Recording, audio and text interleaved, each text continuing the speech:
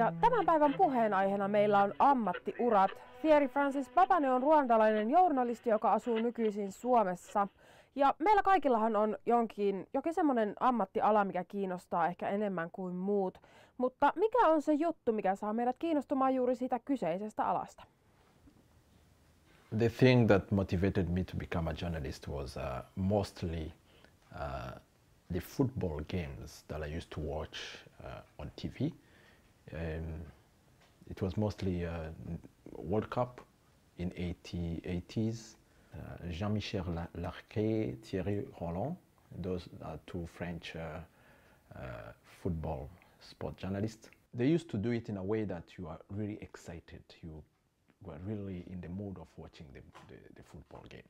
So those two people helped me in finding out what I can do in my life, and I really wanted to become a sport journalist.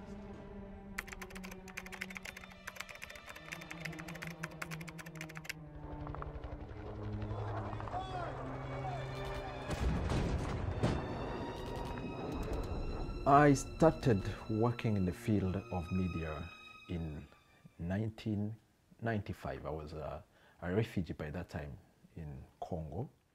I worked with different organizations. Of course, that was a small a newsletter or magazine for a youth center.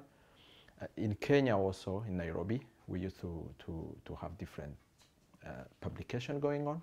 I became a sport journalist, as I wished to become one, and I worked as a soccer analyst at the same time in the same show, and also I used to host some socio-political programs in the radio with different radio shows.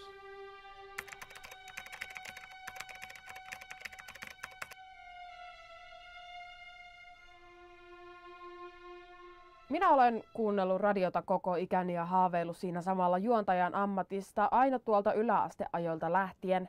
No, tässähän sitä nyt istutaan, mutta elämä tällä media-alalla ei ole aina kovin yksiselitteistä. We have many countries where freedom of speech is a problem.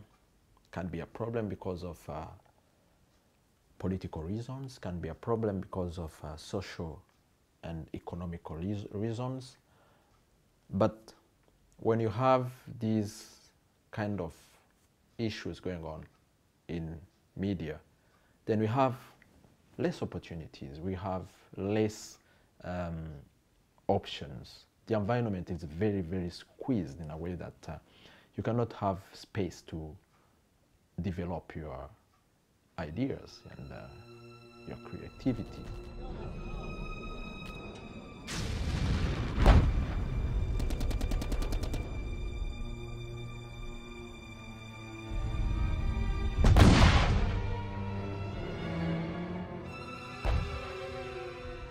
Burundi still have some rebels fighting for the power in Burundi, and we have one journalist who went to get information at the field of rebels, but when he came back in the city, he was arrested. This work that we do as journalists is very dangerous when it comes to information. What kind of information are given to the public? Ruandalainen journalisti Thierry Francis Papane kirjoittaa myös lehtiartikkeleita suomalaisiin lehtiin radio-ohjelmansa ohella. Mutta kuinka se käytännössä tapahtuu henkilöltä, joka ei juurikaan puhu suomea? Without Finnish language, you don't have a job in Finland, generally. So I understand that as long as I don't speak Finnish language, I cannot work in any radio, in any newspaper, or any TV station. My articles I always write in English, but I have translators. I have people who can translate in Finnish for free and in Swedish for free. I want to become an entrepreneur, and I came up with a program, a radio program called Look Around Turku.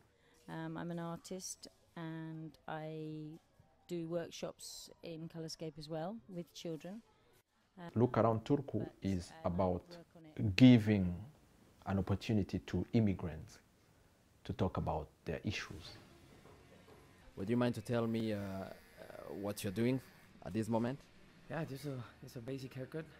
Some normal clip the whole head and edge chops in the back, in the sides, and all like lines all around. It's a classic haircut. Must be all the simple haircut for black people. Yeah. But it's the more professional. Briefly, I think the process to get to my business won't be an easy process, but I understand that I have to work hard and with the right people to make sure that everything goes on time and we achieve all our objectives slowly. And I also trust that the system will give us opportunities to develop the concept and to make it happen, because I know that Finland has good environment when it comes to this kind of concept. Now, I'm ready for the challenges, and I hope I'll go through all those things and succeed. Let's see it.